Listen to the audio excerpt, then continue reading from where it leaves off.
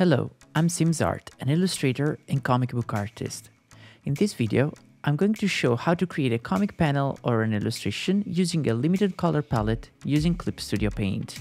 In the previous video, we covered some topics like color theory, finding references, and creating a mood board, and how to use the Clip Studio Paint tools to help us in the color choice. In this video, we will talk about how to create our first limited color palette, how to set up a Clip Studio Paint workspace to work with a color palette, and create an artwork using a limited color palette.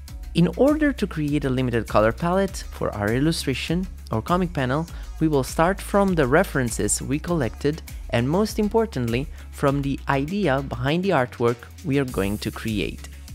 Based on the mood we want, we will make our palette colorful, picking colors different from each other, or more monochromatic, picking colors close to each other.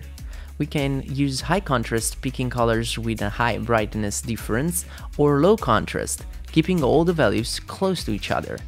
We can also decide to work in high key, picking mostly colors in the bright value spectrum, low key, picking colors with a brightness value very low, or keep the colors in the midtones area. I will pick a mid-tone color palette with low contrast and mostly monochromatic, beside a splash of complementary or split complementary colors. I will pick warm tones to communicate heat and intimacy in the picture, and I will use the color wheel to find the colors and test them on the canvas.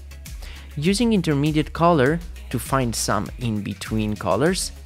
Finally, I will save the colors in a color set to easily pick the colors while working. In order to work in a comfortable way, Clip Studio Paint allows us to move the elements in the interface in a way that is most comfortable for every type of artist. I like to arrange all my color panels on one side in order to be able to quickly see the color wheel, the color set, and a very important panel called Color History. This is particularly important while selecting the colors because it's an easy way to check what colors we picked recently, so we can avoid picking new colors from the color wheel every time. Now that the limited color palette is ready and we have it available in our new color set, it's time to draw. I'll make a simple panel design for a comic.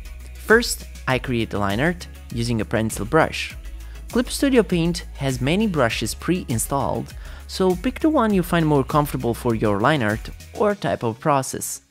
Once the line art is complete, I like to set the blending mode of the line art layer to multiply, and then I will create a new layer under it where I will start coloring using our limited color palette.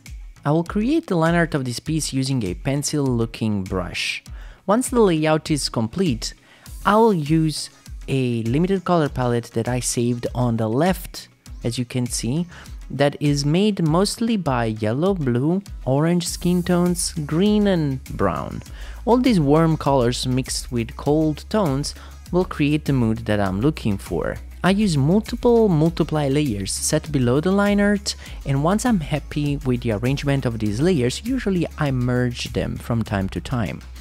This will give a watercolor effect and will help in blending the different values that we selected in our limited color palette, creating new nuance. I will also create a new layer on top of the line art set on normal to create highlights like the rim light in the hair or the glow around the flower.